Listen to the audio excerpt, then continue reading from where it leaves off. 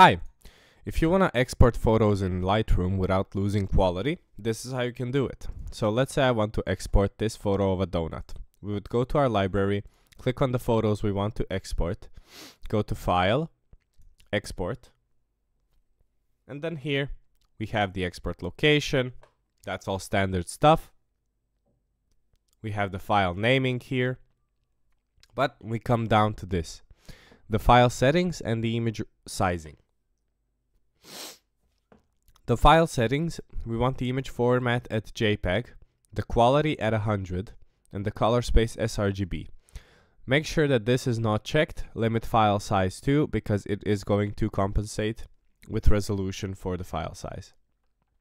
Next, on image sizing, resize to fit should not be checked, and the resolution, you can set it to 300 pixels per inch. That is a good resolution where you're going to keep a lot of quality of the image, and with the JPEG on maximum quality, it is going to be pristine. So, make sure you choose the correct folder for your image, and make sure you use the settings I just described. Click on Export, and you'll be good to go. Hope that helps. Good luck.